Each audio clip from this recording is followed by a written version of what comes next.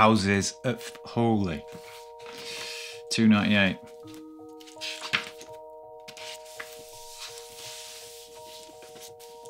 No Quarter gave its name to the album celebrating the reunion of Jimmy Page and Robert Plant. No Quarter, Jimmy Page and Robert Plant. Unleaded, 1994. John Paul Jones was not too pleased at this choice of name, as Page and Plant had assured him that they had only recorded new songs. In 1995, at the ceremony in which Led Zeppelin was inducted into the Rock and Roll Hall of Fame, Jones said, with wry humour, "Thank you, my friends, for finally remembering my phone number." I'll give you a call, John. Don't worry about it. We'll do our own album. It'll be called No Quarter. The Price of Unleaded. Pathetic. 2022. Speaking of pathetic, that was one of my jokes. Ooh, the Genesis. After two songs that were somewhat atypical of their repertoire, the Led Zeppelin 4 were back on top form. Yet No Quarter was by no means a return to past years, either to blues rock or hard rock. Rather, it marked an explosion onto the forefront of the progressive rock scene, reminiscent of King Crimson's In the Court of the Crimson King, 1969, what an album, got that on vinyl, and even Yes, Fragile, 1971. The origins of No Quarter can be traced back to John Paul Jones. He had devised and recorded the chord progression and even written some rough arrangements in his home studio before playing the tape to the other band members during the sessions for the fourth album at Headley Grange. Jimmy Page, Robert Plant, John Bonham liked the mood of Jones's composition, which at the time had a very fast rhythm, but they decided to put it aside and rework it for the next album instead. I could carry on reading this book, but then we won't get round to learning it. So I'm going to draw a line there. Remember, if you do like... She's always slamming doors. Unbelievable. It's a production studio, love. Have some respect. If you do like this book, there is an affiliate link in the description below. I'm not affiliated with them, unfortunately. I'm affiliated with Jeff Bezos, but he's a tight ass and he don't give me very much. So I'll be having a word. Have fun.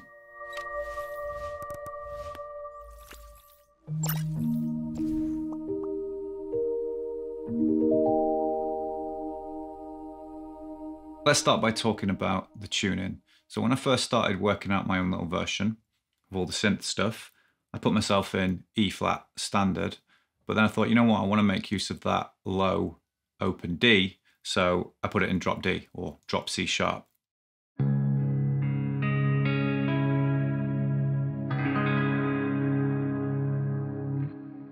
It's very moody. I like it a lot.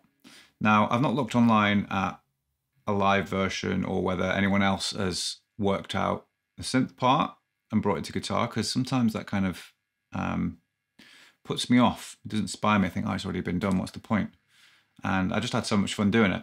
So again, sometimes you might say, oh, someone plays it this way or it's done that way, but I just like to find my own way and then kind of share that with you.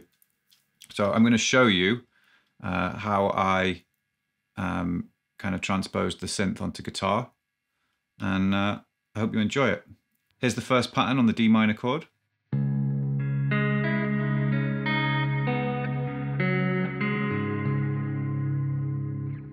Throughout this, I will just refer to the strings by their normal titles, so it's less confusing. But I will say like low, open D, because we're in drop D, but it's drop C sharp. All right, yeah, I know, but just get on with it. So with that D minor chord on, you are going to hit low D, middle D, G, high E. Take the index finger off to the open E, hit the B string, open E again, and then the B string again, but fret 1.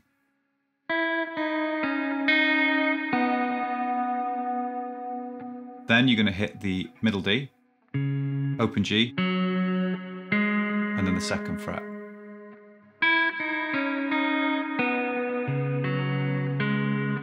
And then I've got a little bit of palm muting on the low open strings throughout, and I just go A, D a lot of the time, which I think sounds quite cool.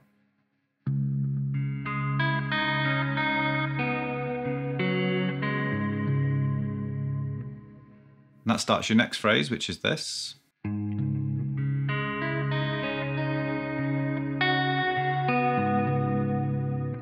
So it starts the same. Makes its way up to that second high open E, but then it changes. We hit the middle D, and then pinky on the 3rd fret of the high E, back to the D, and then the 1st fret of the B. And then that low AD again.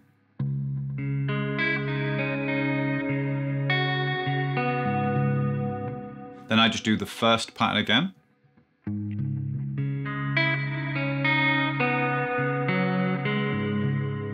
So you've got that in the back. On the 4th repeat, it starts the same again.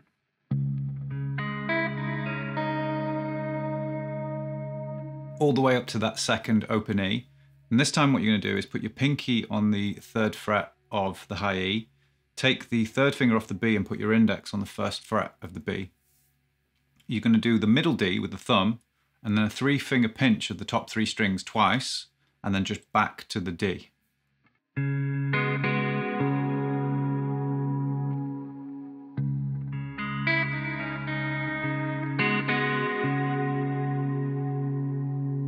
Those first 4 together go like this.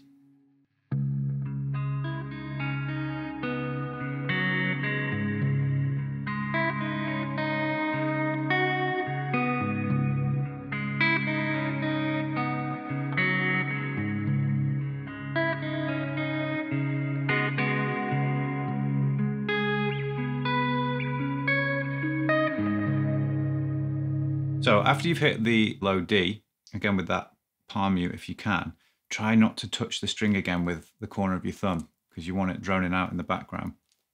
I then grab 7th fret of the D with the 3rd finger and I put my index on 5th fret of the high E. Slide that up to 10 and 8, 12 and 10, and then 14 and 12. Straight after that low A and low D. Now we have this.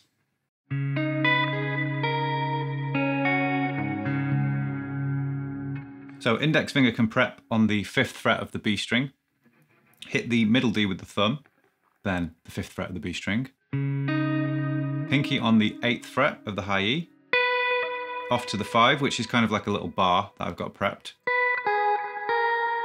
back to the 7, and then you're going to go to the 3rd fret of the B and the high E.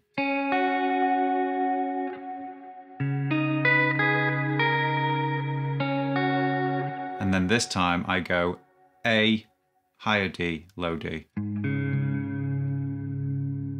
Just for something a little bit different.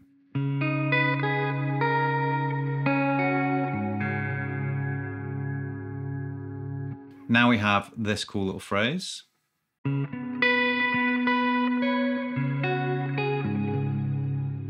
So I start by hitting the open D, then the 10th fret.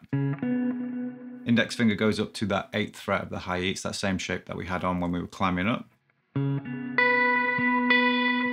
Back and forth twice. Then you can put your pinky, or you could take your 3rd finger over, it's up to you. Sometimes I change my mind. But to the 10th fret of the high E. Then take the 3rd finger off to reveal the open D.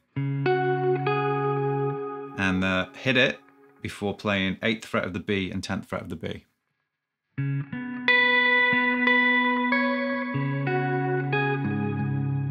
then you can go low A, low D, and we're making our way back down to open position.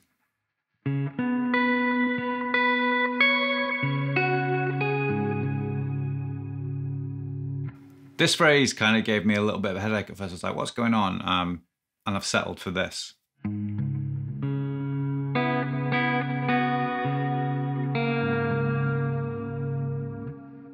Okay, and the good news is you will also be settling for that and accepting it with a gigantic smile on your face.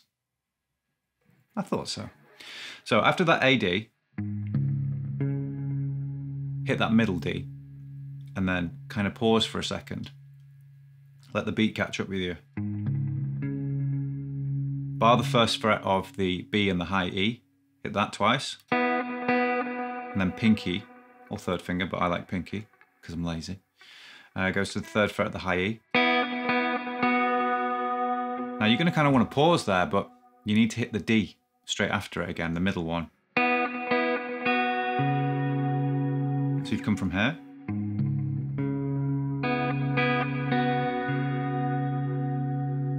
Then, this is where it does that Dorian thing for the first time. Hit the open B, then the A, back to the D. Okay.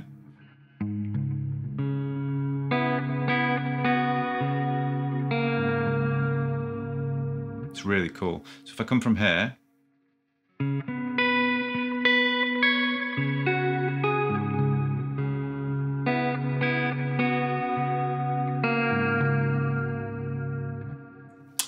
beautiful JPJ, beautiful. It's funny because JPJ doesn't usually give me a headache. Jimmy does. Getting all the Zeppelin headaches today, aren't I? There's a crap joke in there somewhere. I'm not going to say. You've already, you know the crap joke that I was going to make. I'm not making it. Right. Next part. Whilst that A and D are ringing out, I kind of felt like this time the synth did this.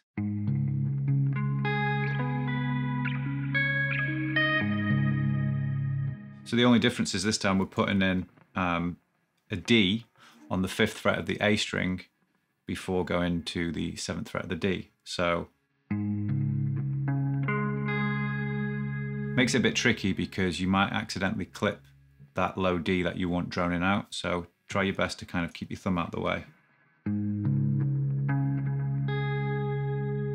After that, it's the same. You're going to go to 10 and 8, 12 and 10, 14, 12,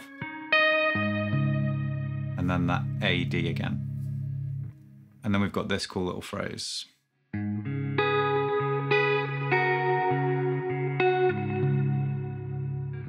So after the low A and D from previous, you're going to go A and middle D. And we've got this little harmony at the top. It's a minor 3rd stretch, 10th fret of the B with the 3rd finger, 8th fret of the high E with the index. The shape you're going to go afterwards, I'll just give it you so you can prep, is a major 3rd from 8 to 7. So if you get that down, then it should be a little bit easier. The picking pattern goes A, D, back to that middle D with the thumb after the pinch. Straight back to that major 3rd, and then you're going to bounce on that middle D twice, which is 2 fingers sped. Come on, mate. Twice, and then just hit the 8th fret of the B by itself.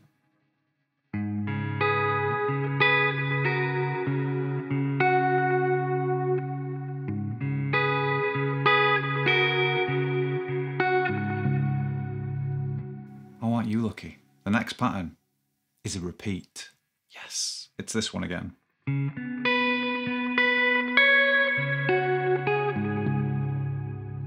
you remember it?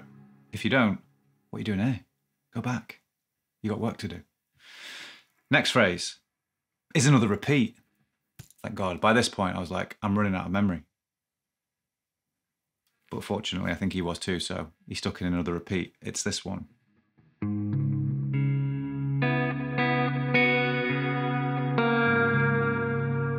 And then to finish, we have that same climb up the fretboard that started from the 5th fret of the A string.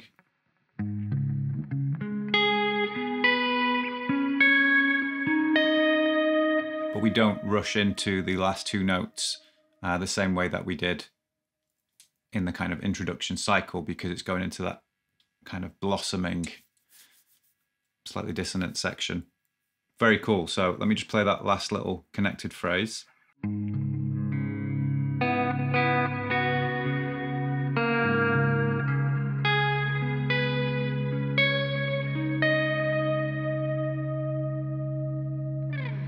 At this point, we are going to play this beautiful chord.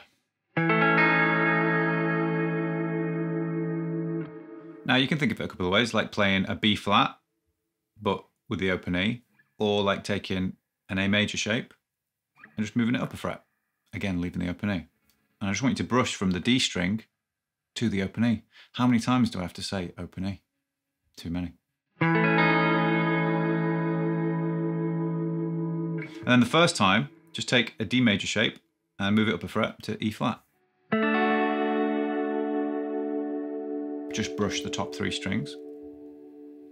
But the second time, what you can do is put the pinky on the 5th fret of the high E. Because the chord changes. Or you could play it with index, 2nd, 3rd, a little diagonal line. There are other ways to play that first chord, kind of like this. But I don't know, I kind of like this one because it's easier, but it feels more kind of brittle and delicate like on the track. And I feel like you get a better sustain.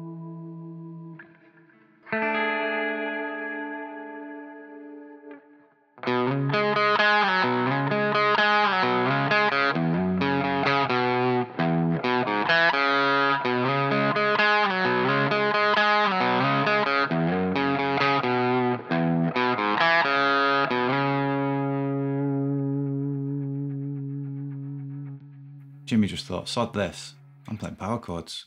Good lad. So we're going to start with a power chord on the 3rd fret of the A string. It would be the position of C. And even though you never really kind of play them as power chords, it's like alternating notes. You might as well have the shape on, right? Because we're going to do this.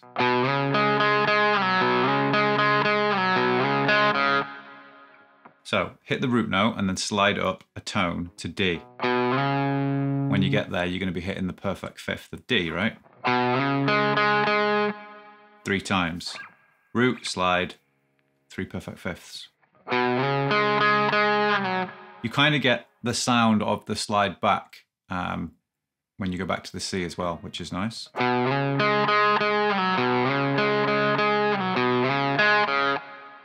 On what would be the 3rd repeat, slide up, hit the perfect 5th once, and then I like to hit that open D as a transition.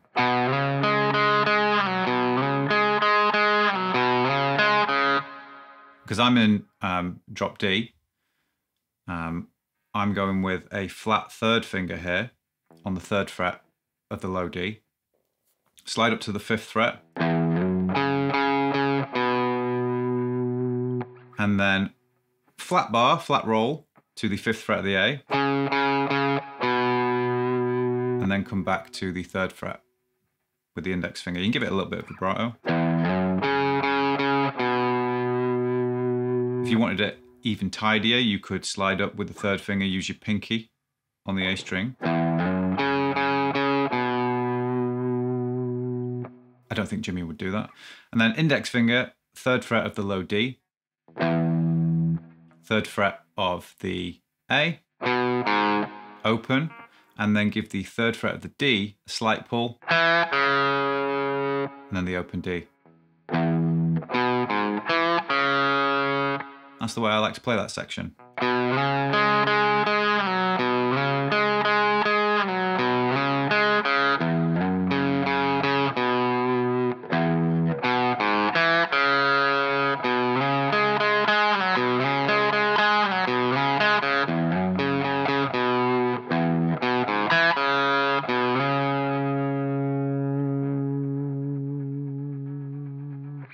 On what would be the final repeat of that, you can just take that C and slide it up to the D, the root, and give it a little bit of vibrato as it kind of sustains out into the synth part again with the verse or whatever.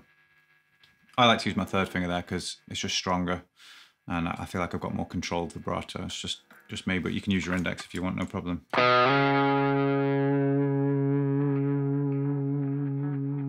It's just as good. I'm just being difficult. Now, there's not much else to learn. And if there are a lot more kind of variants in the synth work, I think what I gave you from the opening should give you enough kind of examples of what's going on musically, and then you can go the extra mile and work stuff out. Just change them each time. Have fun if you're playing it with the track. yeah, you might be put off if it's different and you're going to want to work it out each time. But if you're playing it by yourself, doing like a cool little cover, do what you want. I do. And it's great fun.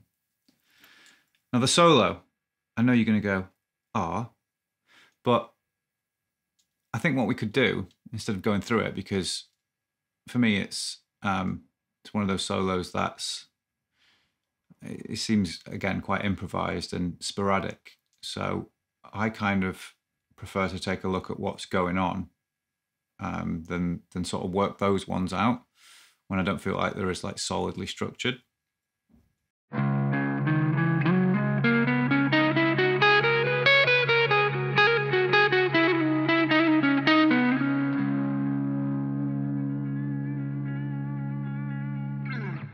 So because we're in drop D, I just decided to play my little scale example like this. So what I'm doing there is hitting the root note as a droned bass note, hitting the root again, but the 5th fret of the A. Root, major 2nd, minor 3rd. Sounds quite dark at this point. Slide up to the 10-12. Perfect 4th, perfect 5th. And then that major 6. Minor 7 octave.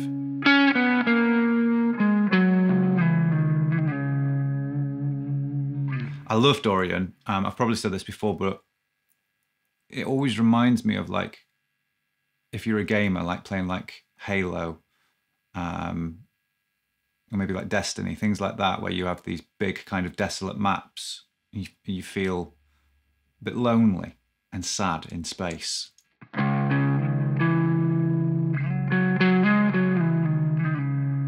But the major 6th is when you like find something special in the woods, right?